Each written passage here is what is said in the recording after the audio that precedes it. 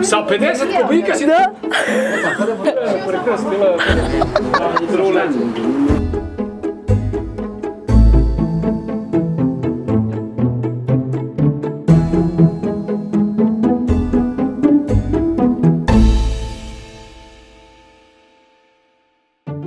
Moja Vespa je Beograđanka.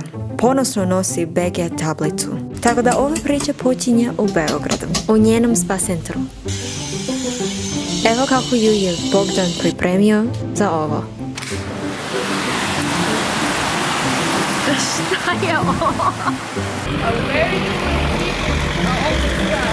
Dobro pitanje, Katja. By the way, ona je moja cimerka. Opreme za snimanje ide napred. U sedištu ide kozmetiku. U kofer ide sve povezano sa vožnjom. Nema ovaj put rakiju i odećaj stativ iza mene. I to je to. Ajde Vesna, da idemo pred nego što pada kiša i da zapamtimo ovu kilometražu za početak. Gdje putujemo danas? Da odgovorim na ovo pitanje, moram da počinjem u blok 44 na beogradskom noćnom maketu, gdje sam upoznala Žarka, odnosno upoznala sam njegov rad, pošto nije bio na štandu. Verovatno čekao u redu za pivo. Evo njegov rad na mom zidu. I nekako sam uspjela da ga upoznam. A saznala sam da živo u Kragujevcu.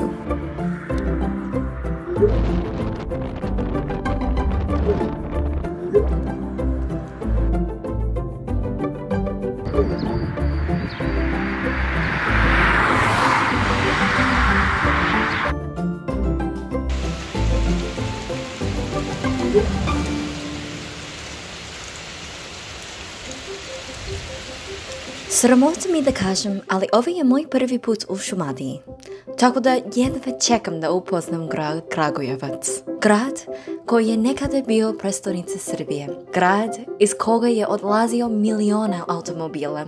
Grad koji je okružen prirodnim lepotama. Kad sam stigla u Kragujevcu, moj domaćin mi je dao jedan zadatak. Da nađem svaki od ovih motiva Kragujevca. Tako da zajedno ćemo obiđemo grad Vespa. Kragujevac je dobio ime po petici Kraguj, koji čini deo njegovog grba. Više od 2 veka bio je važan industrijski centar Srbije. Ovaj muzej, spomenpak i statue su vaskrsli u znak sećanja hiljade nevinih života izgubljenih tokom Drugog svjetskog rata. I posle rata je počeo da se bavi automobilima. Zastava, jugo... gle, fića! Ajmo do centra grada da nađemo preostale motive. Ne mogu baš da priđem sa Vespom, ali eto, nadam se da je ovo dovoljno. I sada do jezera Bubanje, koji ima oblik srca. I dok smo već na nebu, da uhvatim i grad. 30 od 30, to je to. Lako noć, Kragujevac. Sutra posjetimo novu opštinu. Tata, da krenemo? Vozi, Miško!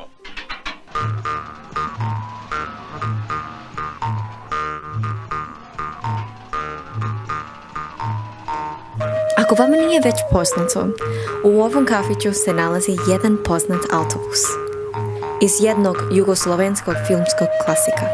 Ko to tamo peva. Popili smo ovdje kafu pred nego što smo posjetili jedno poznato selo koje pripada ova opština.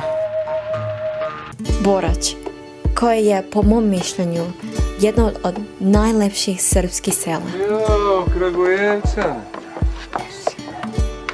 Došli da se najedu da bi mogli posle da prdnu. U ovom selu su snimali moj rođak sa sela. Dokle, Drakče, da me povezeš? Evo, na primjer, do groblja, I ostavim te tamo, nemaš račun da se vraćaš. Idemo i mi do groblja koje sadrži groblja od 16. veka, koje se nalazi na početku staze da popne ugašeni velkan Borački krš. I posle strmog uspona stigli smo do vrha. Iako vam još nije jasno zašto se ovaj kraj zove Šumadija, evo zašto.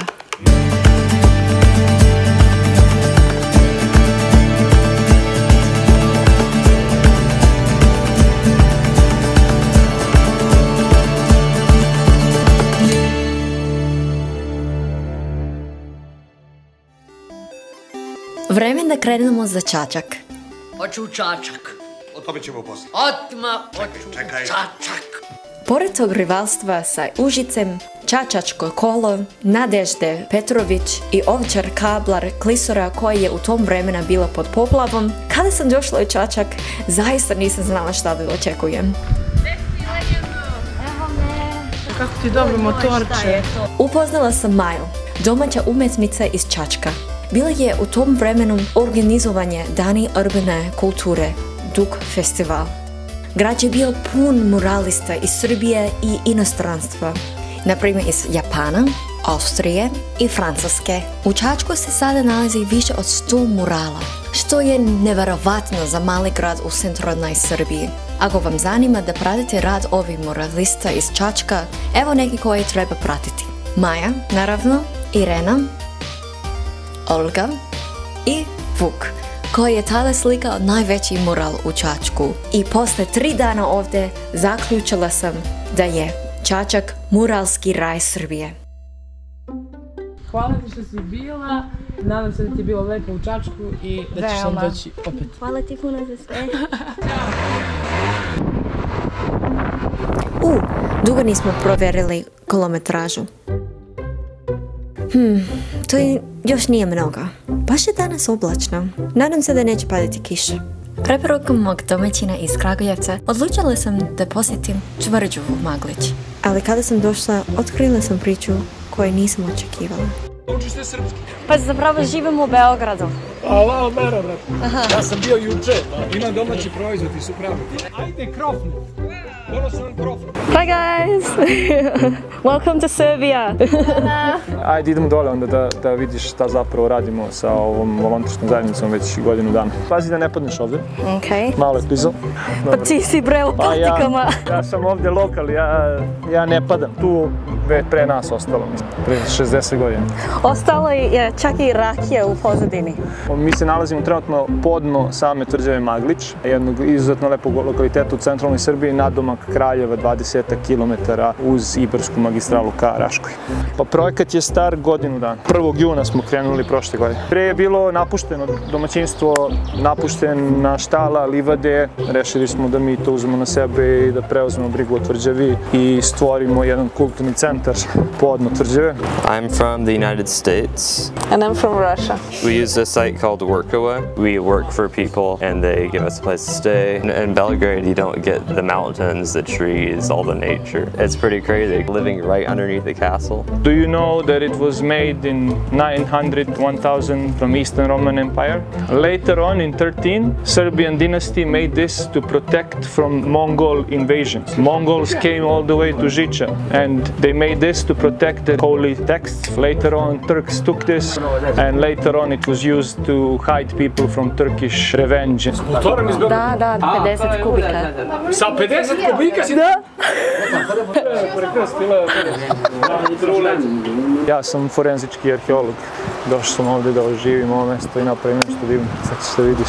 Ovo je kulturni centar Maglič grad. Ovo je sve volonterski projekat. We have breakfast, then we work 5 hours till 3.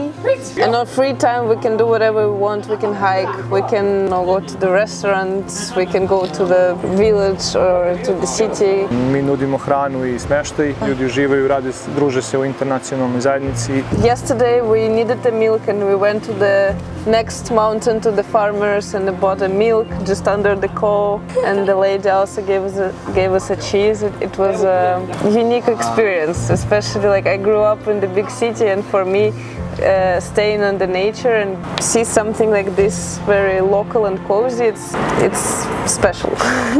Da sve izlučimo iz Ibra kada poplava donese i sve ovo što vidiš je izvučeno iz reke. DJ deck je napravljeno od 6 delova automobila izvučenih iz Ibra. Pravimo bar, kuhinju i pokrivamo ovo trskom. Tu je bila žurka za 350 ljudi za 1. maj. Znaš koliko je dobar DJ-evima odavde kad puštaju muziku i vide tvrđavu u bare. I možda vidiš kamp je predobar. Imamo tuševe, vodu, struju i toalete. Iznajmljamo naše šatore, ko hoće može da dođe da spava ovdje. Ovo je stari šljivik pod Magličem. i ovdje može stane 30 šatora i ovdje se prave žurke i bilo je puno za prvi maj. Nalazimo se na Magličkoj plaži i ljudi koji dođu na tvrđavu da imaju i gde da se opuste, uživaju, čuju malo muzike i odmore dušu u ovoj prirodi.